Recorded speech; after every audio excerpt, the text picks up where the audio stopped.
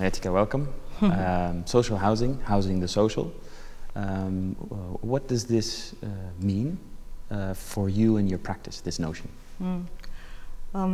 That's a good question, and I immediately think of my youth and how I was brought up in Slovenia, which was part of ex-Yugoslavia.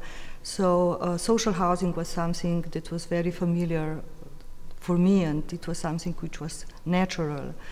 However, basically, the rest of the world, or a lot of the world, is not thinking in terms of social housing. And I find it inspiring to see that, for instance, I can get inspired by the informal city of Caracas and to analyze how things are done there. And also, for instance, to think about how a community in a depressed neighborhood of Amsterdam wants to live together and to learn from them. So I think this material is a good step to think about how people can how people can make their housing. I mean, every housing should be social housing, but it has been just tainted by, you know, the policy of social housing. You mentioned, you know, having worked in very different contexts, very different national and cultural contexts. Do you see a kind of transnational tendency, or do you see instruments and situations that are universal? Yeah, sure. That's a good question. Today, I really think that we understand ourselves as one world, and the challenges, for instance, of the informal city is not something that we can just displace. It's something that we can learn from. And for me, it's very important to learn from the global community, and to actually to understand community-based projects or community spaces as places where, as laboratories of our when we can learn about our coexistence. Which basically will be a different coexistence, where maybe shared space will be more important than public space, and maybe self-sustainability will be more important than the idea of sustainability, which has been recently tainted by neoliberal development and practices.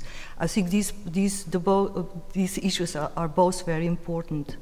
And there is another thing which I think is also super important. It's that the rural condition, which has been put under the rug of the 20th century, you know, like heap of urban culture, the rural culture is now maybe a catalyst for change in our cities in transition, or in our cities in crisis, if you want. You think there's a potential in that for city as well? Yeah, I think it's the question is, what is the culture? It's not.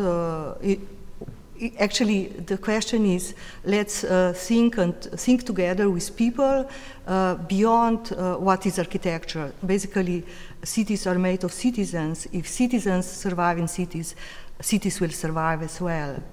So it's culture. It's not the form. But then again, it's rural culture, perhaps more than urban culture today, or maybe to put it maybe better, rural culture can inform urban culture today. It's interesting you mentioned this notion of culture and form. Your role as an artist in this and your practice, I imagine, has to deal very much with both. Can you maybe give an example of how you mentioned that you learn from these situations that you're in? Maybe give an example of how this learning actually translates into form through your practice, specifically as an artist, but perhaps in the potential of the artist in general. First of all, I'm also an architect, but I basically work as an artist, but of course I have this knowledge which I can't avoid, to put it simply. For instance, when we were I didn't think so much about, I made an on-site project in Caracas, the informal city of Caracas, which is a dry toilet, a toilet that doesn't need any water to operate. But I didn't think so much about organization of a barrio until I worked here in Amsterdam in 2009, and then suddenly it hit me that actually both communities here in Amsterdam that worked on community garden and community kitchen and a barrio situation has many things in common. And first of all, I would say that it was striking for me in Caracas to see that people who lived in informal city came from rural background, but they built the formal city, so they knew modernist architecture firsthand. But they insisted to build the way they built, which is what I call rural architecture. So why? Because it produces village communities, where again shared space is more important than public space, which more or less is non-existent in a barrio. So this is, for instance, an example. As for the practice, I think it's really important to work on community-based projects, and I call them, I think it's very important to do something, not just to talk. And when you do something, you have what I call a relational object, where a community can use it as a tool to change their culture of living. So you have to have an object, you have to do something together, and this object is a tool to change the culture of living. And we are back at the culture now. And can this be a model, or is that always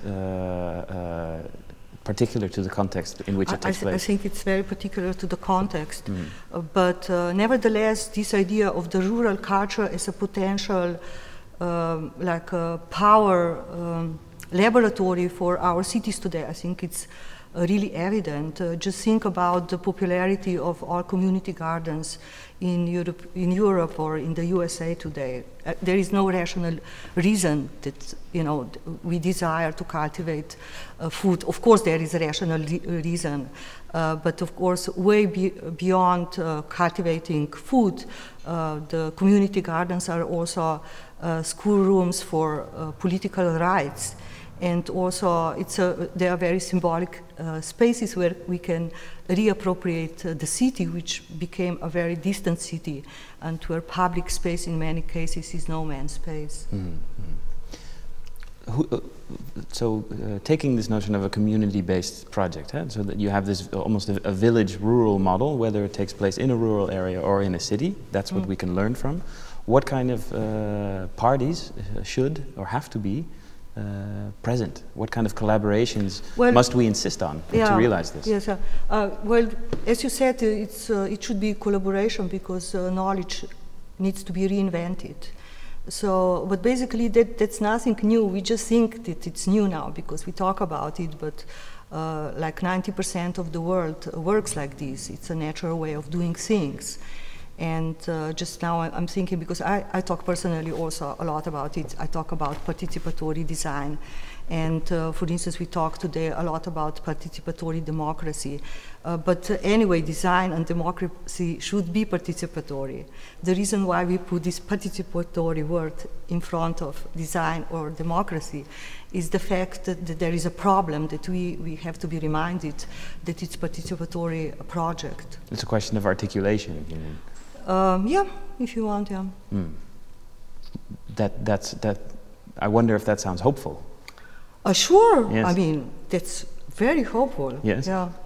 And also, sometimes I'm asked, because in this, first of all, I think that these community-based projects are relational objects, as I said before, which are very important for the community to re-articulate their space and also their existence, if you want.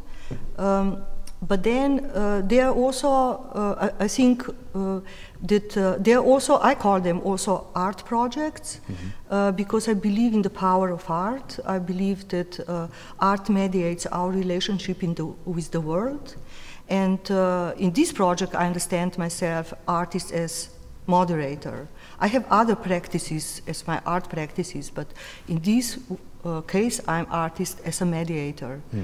And like any project that would take place in a specific social, cultural context within the city or in a rural area, your work would require mediating some kind of system, some kind of institutional system that's there, whether it's political, economic, spatial, etc. Your art practice as well, or perhaps even your practice as an architect, when brought into an institutional space such as a museum or a gallery space. Can you explain a little bit how that, what you mentioned before, the learning that's involved in your projects, how that translates into this form that's being presented to people? So that's a translation that's not a direct collaboration in actually building something together, designing something together, but providing information. Well, you know, everyone has a different method of how to deal with the reality. Like when when I work on community-based projects, I learn a lot. And then, as I'm also artist and educator, I feel it naturally to talk to others about what I have learned. And one particular example are the drawing series, which are drawing narratives, where I explain a particular problem or, you know, like situation, like basically every community-based project that I'm involved in has some kind of follow-up, and what I love are the drawing series. Because? What kind of result do you get? Well, we shouldn't forget, you know, like many times, or yeah, this used to be a typical question years ago, should we as artists also exhibit in galleries and museums? And I think that museums, for me, they're like educational institutions, so we shouldn't be above them. I think it's very good to participate in the system. I'm not doing institutional critique, but what I want to do is to work together with people, and it's very interesting that both strategies, institutional critique, and like working to do a project have the same goal. It's to change a certain practice or to change a society. It's a potential to change a society. It's imagining new ways of doing things. But the galleries, you know, like as I said before, it's very simple. People need art. Art is not something which is maybe useful, but we need, you know, like a cup of coffee. But we need it for our to mediate the reality we live in. That brings us to the symposium here. This is a symposium on social housing and housing the social. You could say your example you just gave of the museum institutional space. In doing that, they house the social. This symposium is organized through an artistic institution, SKOR. What do you think, who needs to be at the table for this symposium? Who needs to hear what's being discussed here in order to continue a change? Well, you know, it's the same thing we talked about before. It's sharing the knowledge. And it's very beautiful. Like yesterday was like amazing for me because there were a lot of different professionals. It was really cross-disciplinary, also from all over the world, that came to share the knowledge. I think that's very important, specifically on this this issue. You know, how we want to live together in the future, where, let's say, social state will not be so important anymore. And you're hopeful about the collaborations that can well, we should reinvent how we live together, yeah. And there were a few examples yesterday that actually very clearly showed that the world can be reimagined, but we should just do it. And when basically, when there is a critical mass, then also it becomes a change of culture in general. Yeah. Okay, thank you. Thank you.